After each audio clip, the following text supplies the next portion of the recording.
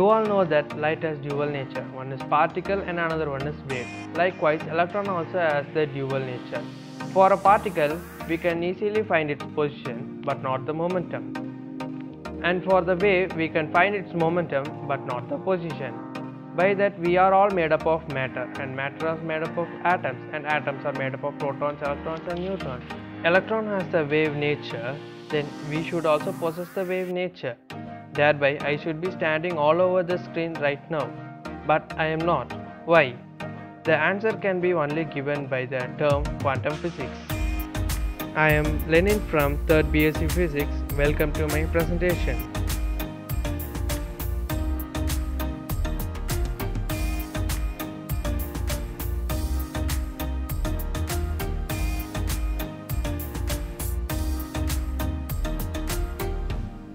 Before we go to uncertainty principle, we need to know some basic concepts to understand the principle. At first, we need to know about the electron's duality by doing double slit experiment. In front of your screen, I place two slits. At first, I throw balls through the slits and it falls on a wall which is on other side. The balls hits on the wall will be in the shape of a slit where it is a particle in nature. Then instead of ball, let us shoot some electrons one by one through the slit. Here the electron is different. It is similar to a wave. When we put a stone in a water, it produces waves. Then we insert the double slit before the wave, so it forms a pattern which is exactly as the electron pattern, which assures that the electron acts as a wave. So we can confirm that a particle acts like a wave. Once a man performing a thought experiment that he wants to measure both the position and the velocity of an electron. The most direct way of measuring where something is to shine light on it, and from the reflected light we can calculate its position. So he fired a photon on an electron to figure out the position of the electron, but the electron moved away because the photon has high energy. Radio waves have the longest wavelength, so they can capture images of stars and planets, but they are not well at capturing small distance objects. If it captured, it would be a blurred image. To get a clear image, we must reduce its wavelength. So he wants the clear image of an electron. Then he needs to decrease the wavelength of the photon to 1,000th of the millimeter. By this equation, if E is equal to hc by lambda, energy is indirectly proportional of the wavelength. If wavelength gets smaller, then the energy gets bigger. If we reduce the wavelength, photon gets higher energy and hits the electron too hard and moves it. If we hit the electron with a photon with low energy and hit again, we can get an idea of velocity calculated by distance moved by time and momentum. But the image will be blurred, so we can't find its position. It's confusing, right? He couldn't get information about one without losing the other one's information, so he couldn't find it how. Okay then, we can find this in another way by using the Broglie's wavelength equation. Wavelength is equal to Planck's constant by momentum. If we interchange, momentum is equal to Planck's constant by wavelength. So we know that momentum of a particle can be found by knowing its wavelength of the wave.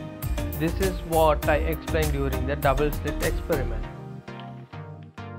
We represent the electron's wavelength by an infinite long sine wave. The area under the curve shows the probability of an electron present there. So we have no idea of where it will be. But waves have a special property. That is, when we add more waves together, they interfere and create a new wave.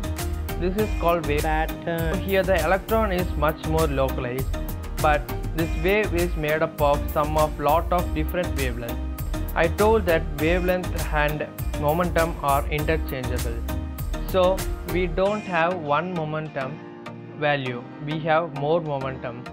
But getting the information of the position, we lost the information of the momentum. So he gave a principle called uncertainty principle. Here The delta represents the uncertainty and x is the position and p is the momentum. The uncertainty in position and uncertainty in momentum are always greater than or equal to the constant here, where the constant is very low but it is greater than 0. Basically, we can never measure the position and the momentum of an object to 100% accuracy. So, we have to have some uncertainty somewhere. This was explained by Heisenberg. Sorry, not this Heisenberg. Werner Heisenberg, who won Nobel Prize for the quantum physics.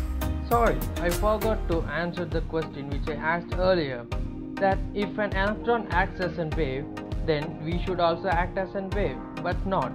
To find that, we should find that wavelength. So we have to know about the de Broglie equation, which I said earlier. Lambda is equal to h by p, where lambda is the wavelength and h is the Planck's constant and p is the momentum, which is mass into velocity. If you have the mass of 60 kg and moving at the speed of 10 km per hour, okay, while you substitute in this equation, we get this. The particles which are so small have high wavelength, so that only the particle acts like a wave. Okay, the final question. I have not yet find the exact position of an electron or a particle. Then how we can find that position of a particle? The answer is can be only given by Schrodinger's wave equation.